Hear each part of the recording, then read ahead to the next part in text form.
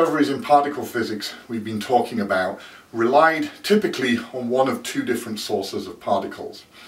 Either they used particles from radioactive decay, or they looked at cosmic rays. And the problem is, by the time we were getting to the end of the 1940s and early 50s, these sources ran into some pretty significant limitations. Now, for radioactive decay, the limitation was that of energy. The energy from radioactive decay comes from one nucleus decaying into another, and so you're limited by the energy difference between these two nuclei, and that typically can't exceed more than a few mega electron volts. Now, an electron volt, if you're not familiar with it, is the energy gained by an electron when it's accelerated through a potential difference of 1 volt. So it's about 1.6 times 10 to the minus 19 joules. And you can put an SI prefix in front of that. So a mega electron volt is 10 to the 6 electron volts, giga 10 to the 9, tera 10 to the 12, and the largest you're ever likely to encounter in the field, at least at the moment, is a peta electron volt, which is 10 to the 15 electron volts. So radioactive decay was limited in energy. The other source that was used at the time, which was cosmic rays, was limited by availability. So what do I mean by that? Well, the first problem you had is that detectors at that time required direct interaction with the particles. And so that meant you had to put your detector where the particles were. Now, cosmic rays are particles that come from outer space and strike the top of the Earth's atmosphere, generating showers of secondary particles that come down from the sky and do in fact make it all the way to the surface. The problem is if you want to access the highest energy particles and see the the physics that's going on there, you need to have your detector way up there in the sky to see the primary particles, or close to the primary particles, coming in and interacting. That meant that people built their detectors on the tops of mountains, and in fact you can actually see one not far from Edmonton. If you go to Banff and you go up the Banff Gondola, you can see the site of the old Sulphur Mountain Cosmic Ray Observatory that's at the top there. You have to walk a little bit from the top of the gondola, but they have a plaque commemorating the site of the Cosmic Ray Observatory there. The other alternative is that you put your detector in a balloon and launch it. The problem you have is that as you go up and up and up in energy in your cosmic rays, you get fewer and fewer and fewer cosmic rays, and so you need a bigger and bigger detector in order to be able to see a reasonable number. And obviously, if you're on the top of a mountain or launching from a balloon, you're pretty limited in the size of the detector that you can build. And so those experiments also ran into limitations because of that. What we really needed to get further was a source in the laboratory of high energy particles. What we needed was a particle accelerator. Now, the world's first particle accelerator was invented in 1930 by Cockcroft and Walton, who were working at the Cavendish Lab of Cambridge University. And their accelerator was incredibly simple. It was just an enormously large electrical potential difference. And what they did was they injected hydrogen near the anode of this huge potential difference, and that stripped the electrons from the hydrogen molecules, leaving protons, which were then repelled by the anode and attracted by the cathode, and they had a potential difference of 750 kilovolts between the two. So by the time the protons reached the cathode, which was designed so that they would sail through it, they had acquired an energy of 750 kilo-electron volts. Now, even at the time, that was a pretty modest energy. You remember back, in fact, before the invention of this, people were using radioactive sources which had mega electron volt energies. So 750 kilo-electron volts wasn't particularly impressive. However, they were accelerating protons, and radioactive sources do not kick out protons quite so easily. And with this source of protons, they managed to induce the first artificial nuclear reaction. They bombarded their protons onto lithium, and that caused the lithium nuclei to split into two hydrogen nuclei, or two alpha particles. And for that, they won the Nobel Prize. Now, they managed to improve on their design in 1932, and they got it up to about 1 mega electron volt. The way they did this is the first accelerator used something that's still actually used today to generate high voltages. It's called a Cockcroft Walton generator, or a capacitor diode ladder, which can convert a low voltage AC source into a very high voltage DC source. And they replaced that with, in fact, just a simple Van de Graaff generator. So just a belt that carried electrostatic charge, and there they managed to get the energy up to about a mega electron volt. But that was pretty much the limit of what you could do, because after that you ran into problems with the breakdown of air. And so that limited the potential difference that you could do in this sort of one-step accelerator. And so that was really as far as you could go with their simple Cockcroft Walton accelerator. However, their design, although now much improved and modified, is still at the start of almost all particle accelerator chains, because it's a great way to produce a source of protons. Although now they do things differently, they actually tend to add electrons rather than subtract them, at least initially, because that breaks up the hydrogen molecules a lot more efficiently. So Cockcroft Walton generator, while it's very, very limited in energy, is still in use today. Now, we only have to wait 1 year for the next leap forward in accelerator technology.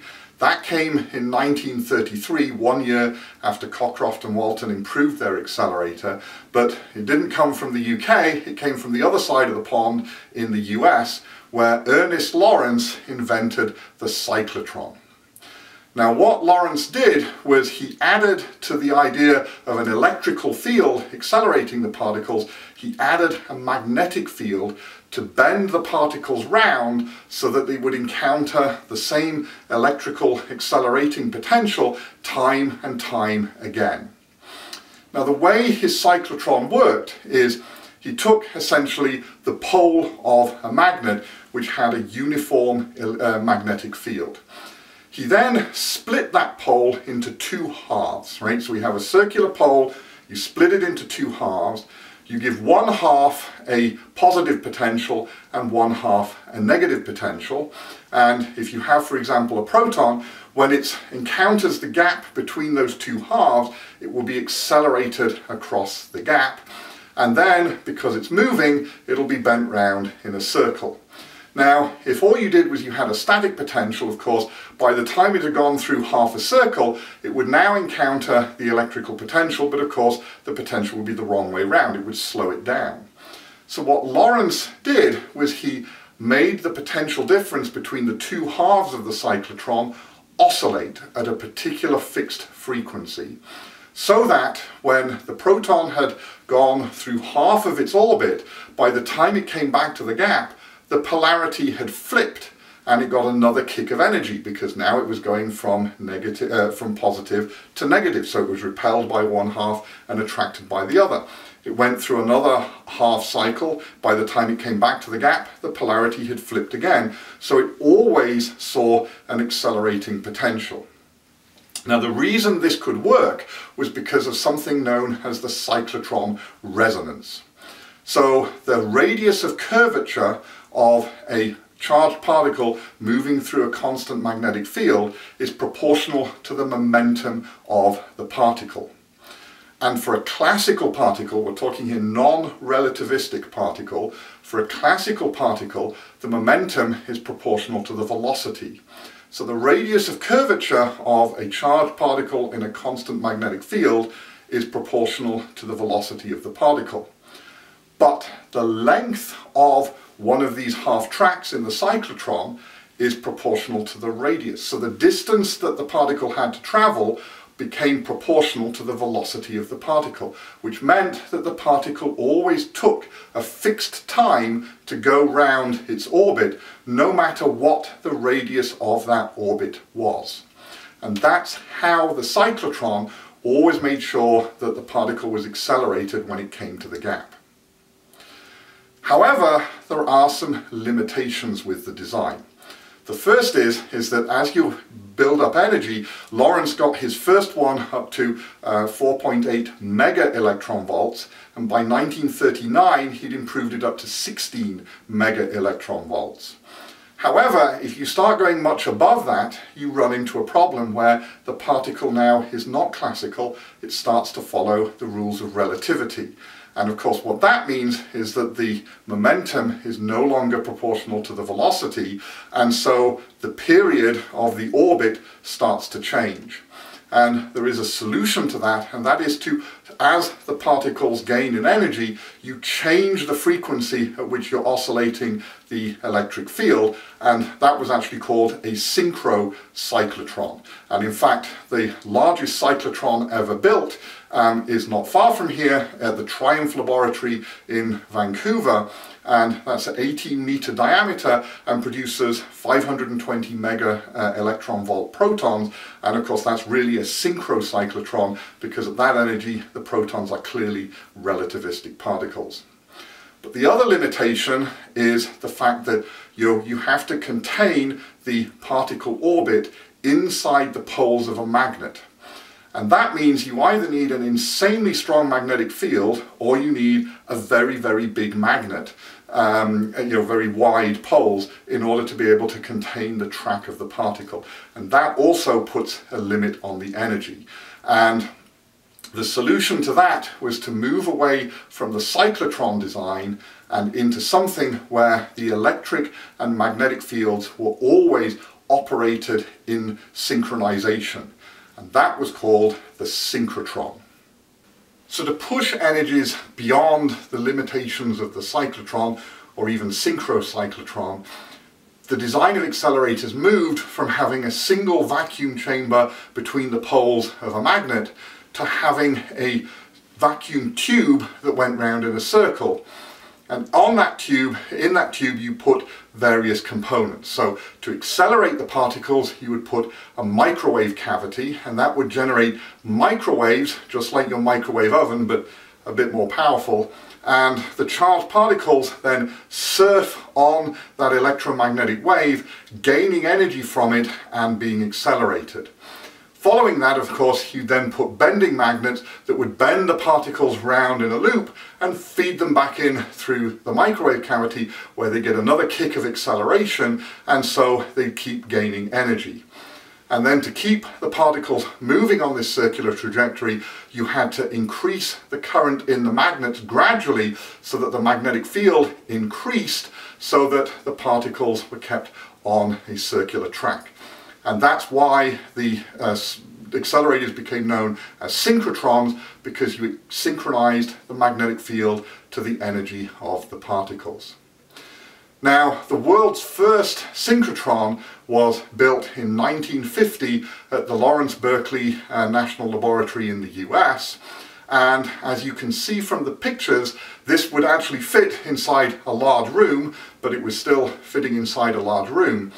But the other thing to notice is the insanely large size of the beam. And the beam was meters across. And you can see that from the photo with the people standing on top of the beam line. Right now, admittedly, there's shielding around it, there's concrete shielding, but it was a huge beam. And the reason for this was because of the way particle accelerators work. Now, often this is sometimes referred to as beam optics because the mathematics is almost identical to that of optical beams. Now, what that means is that essentially for a charged particle beam, in the vast majority of cases, unless you're doing something specialized, something called Liouville's theorem applies. And what that means is if you look at the divergence between the particle's actual velocity and the direction that you want it for the perfect orbit, that divergence between them, if you integrate that over the size of the beam, the area of the beam, you will end up with a constant. So what that means is that if you shrink the beam down and you make it small, you will end up with a large divergence of particle velocities. And so of course the beam will then immediately explode outwards and start hitting the sides of the accelerator. And of course at that point you start losing the beam and it's not going round and round and round.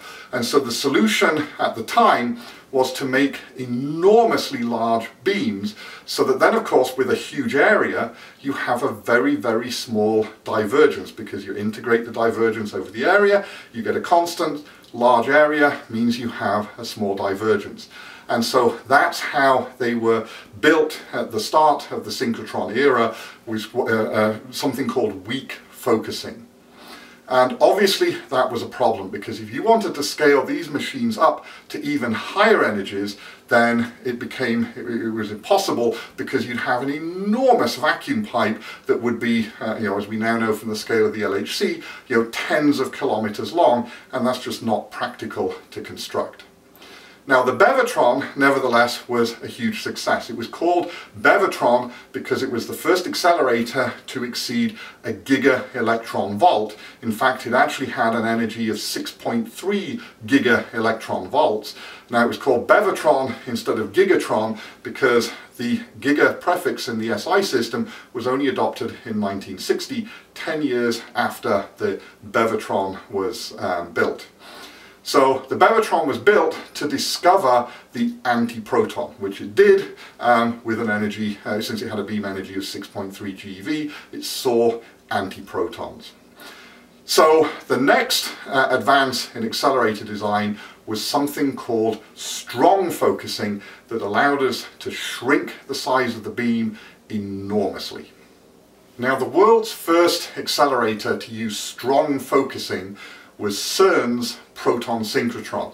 It was also the very first synchrotron accelerator built at CERN, and it was built 9 years after the Bevatron in 1959.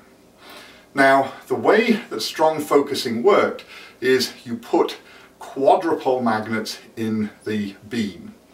And when the beam passes through a quadrupole magnet, it's not exactly the same as a lens in an optical beam.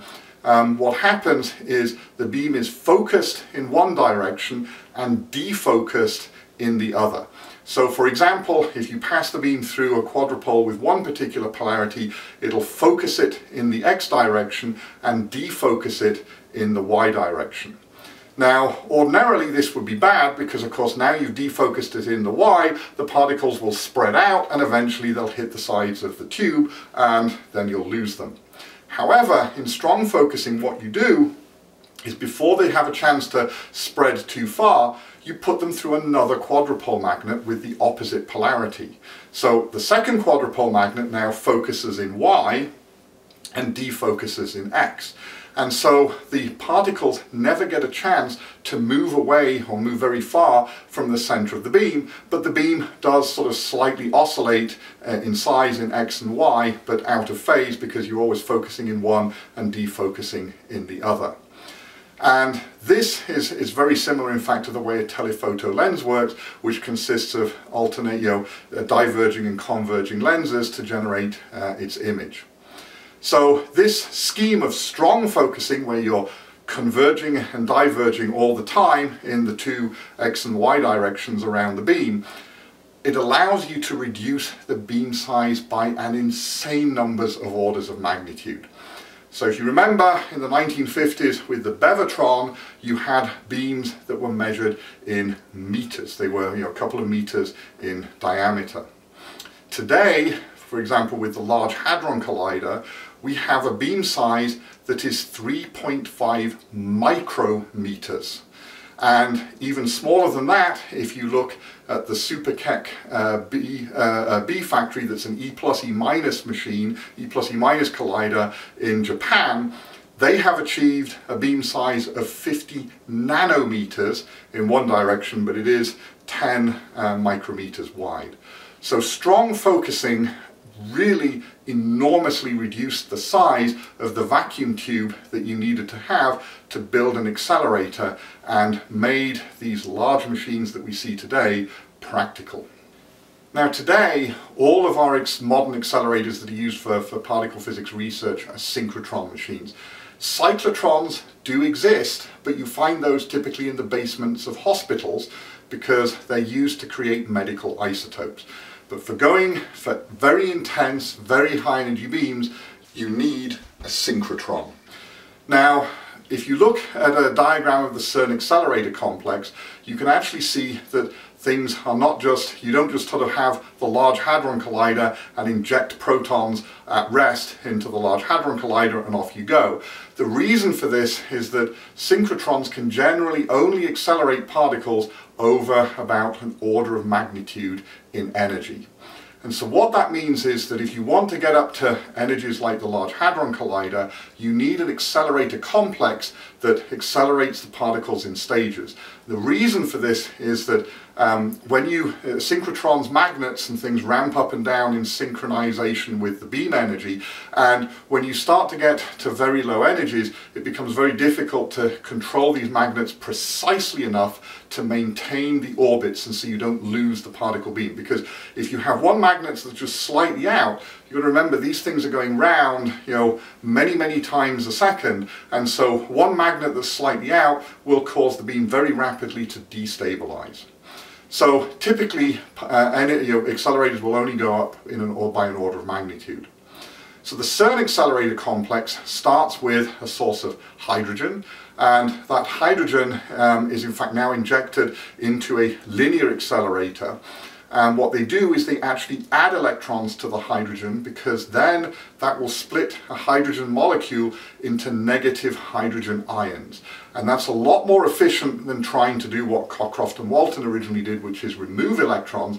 The reason for that is because if you remove one electron from a hydrogen molecule, sometimes it doesn't split up, sometimes it remains bound as a positively charged hydrogen molecule, H2+, and of course that has twice the mass of a proton. It'll get ejected from the beam because the beam's designed to accelerate protons, and so it's inefficient to do that.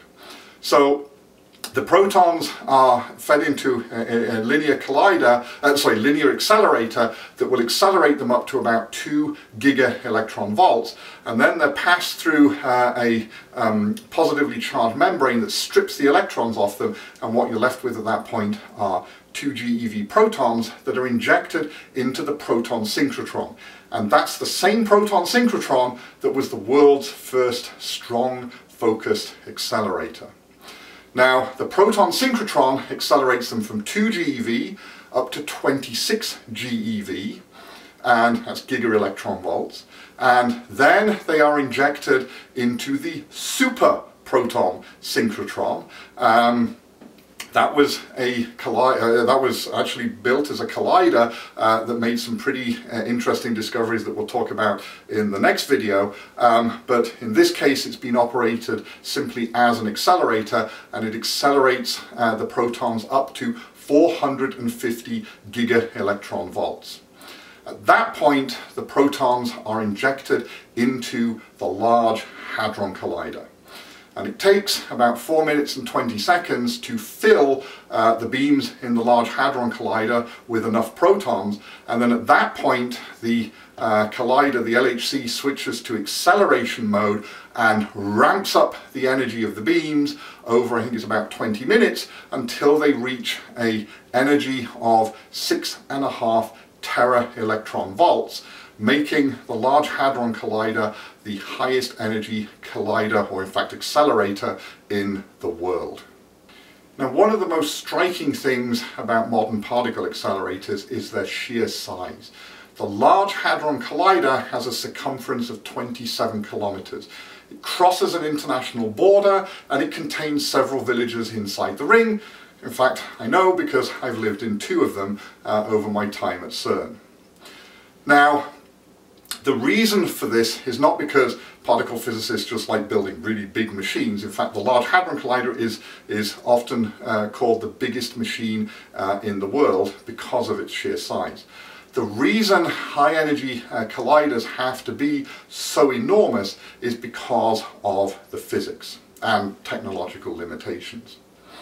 So there are 2 typical particles that are accelerated in machines: electrons and protons. And these are both stable particles, which is why they're chosen, but each of them has their own problem, which requires, if you're using a circular accelerator, requires a very large radius.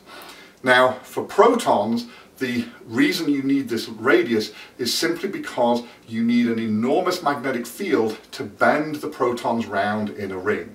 The bending magnets in the Large Hadron Collider are 9.6 Tesla, which is, at the time it was built, the upper limit of what you could reliably produce. There are magnets out there that can produce stronger magnetic fields, but remember, you need a 27-kilometer ring that is full of these magnets, and they have to operate reliably the vast majority of the time, despite the fact that you've got several thousand of them in the ring. So you can't have something that's a bit flaky or a bit on the edge of operating. You've got to have something reliable. And that's really what limits the energy of the Large Hadron Collider. If we could make stronger magnets, we could increase the energy of the machine. Now, the reason for that is that the protons have a large mass, and so of course energy, they have a lot of momentum, and so bending them round requires a large magnetic field. So you could say, well, what about going for a less massive particle like the electron? The other advantage of the electron is the electron's a fundamental particle, and so in the collisions you get all the energy of the electron available. The Large Hadron Collider, when you're colliding protons, you do not have the full 13 tera electron volts of energy available to you. You typically, at most, will only get sort of 6 or 7 as an absolute limit, and the higher energy you go, the less the number of particles are, and that's because protons are made up of smaller particles, so when they collide, you only get a fraction of the total energy of the proton available in the collision. So, switch to an electron machine, but there's a problem with electrons, and it also occurs with protons, but when you accelerate a charged particle will radiate energy. And of course, when you're moving it round in a circle, it's continuously accelerating to the center of the circle, and so it is irradiating energy along a tangent, and that type of radiation is in fact named after the accelerators. It's called synchrotron radiation. Now, the problem with synchrotron radiation is that the power of radiation that's emitted is proportional to 1 over the mass of the particle to the 4th power. Now, an electron is 1800 times less massive than a proton, and so that's 1 over 1800 to the power 4 times more energy is radiated from an electron. And so the limit when you're accelerating electrons is that you can't, you're losing energy because the particle's going round in a circle, it's accelerating, it's irradiating all this energy away, and so your limit there is how fast can you accelerate it because it's losing energy so rapidly. And in fact, before the Large Hadron Collider, the same tunnel contained the Large Electron Positron Collider, LEP, and that had an energy limit for its collisions of about 100 GeV per beam compared to the 6.5 TeV of the LHC with its proton beams. So electrons have a different problem, that they lose energy too rapidly. Now you could look and say, well, what about going somewhere in the middle and have a look at a muon collider? And a place I worked when I was a postdoc called Fermilab in the States actually did an investigation about that. The problem with muons is they're unstable in decay. So the first problem you've got to do is you've got to accelerate them really fast, right? You've got to get them up to high energy fast, because then time dilation means they last a lot longer. But you've also got to have a very large number of them. And the nice thing with muons is they're a fundamental particle like the electron. They're a lot more massive, 200 times more massive than the electron, so synchrotron radiation is a lot lower, but you have to produce a lot of them and accelerate them fast. And the problem they did when they actually looked at the designs for this was that they had a problem with the radiation from the accelerator. And the radiation from the accelerator was not synchrotron radiation. When muons decay, as we saw, they decay into 2 neutrinos. And they had dangerous amounts of neutrinos being emitted from the accelerator. So they had a sort of oval accelerator with these long arms, and basically it produced incredibly intense neutrino beams that would have been fantastic for doing physics, but the problem is, of course, is if you've got dangerous amounts of neutrino radiation, you can't shield that, right? So their designs were things like putting the accelerator on a tilt so that one beam would sort of go through the Earth, and by the time it emerged the other side it would be diffuse, and then the beam that shot up into the air would just be an aviation hazard with a, planes don't fly through here, and birds, cross your fingers if you do. However, it turned to be too expensive and too impractical, so it never got built. Now, so that's why we have to have these enormously large machines, and in fact the next generation of electron-positron machine that's been discussed is in fact a linear collider, simply because it would be cheaper to build a linear collider than a circular collider, because even though the beam only passes once through each microwave cavity, you don't get to reuse it. It's actually, you need a shorter beam length, which of course makes things cheaper, and just pack it with microwave cavities. That's cheaper than building an insanely large radius circular accelerator. So that's the state of the art for current accelerators. We're still using magnets and microwave cavities, the basic technology that we've been using since the 1950s, although of course now it's superconducting magnets and incredibly precisely machined microwave cavities. The next generation of accelerators, people are forever exploring new technologies. CERN has what's called the CERN Linear Collider Click, and that is looking at actually using a low energy beam to accelerate a high energy beam, because you can get a far larger accelerating gradient. In other words, the gain in energy per unit length can be increased using that sort of approach, but again, it's the same sort of microwave cavity type linear accelerator design, just with a novel means to power it. Other approaches are also looking at whether we can use sort of laser generated plasmas to accelerate particles. These can produce incredibly impressive accelerating gradients. You can get, I think now the record is sort of like a GeV over a few centimeters, which is incredible. But there's lots of problems with reliability, reproducibility, and certainly with intensity. And then of course the fact you need to sort of chain all these things together. It's no use just having an acceleration of 1 GeV. You need to be able to string lots of these together and get up to very high energies. So people are exploring new methods to accelerate particles, but so far the only way we have to get to the energies to do our research are the tried and tested means of magnets and microwaves. Now, with the particle accelerator back in the 1950s, the field was revolutionized. As we talked about in the last video, these accelerators opened the door to what became known as the particle zoo. New particles were popping out every time you turned a new accelerator on and got up to a new energy. New particles were found, and nobody had a clue what was going on. So in the next video, we'll talk about how the initial efforts to bring order to this chaos resulted in what was called the Eightfold Way, and how in 1974 that led to what became known as the November Revolution and the birth of the Standard Model.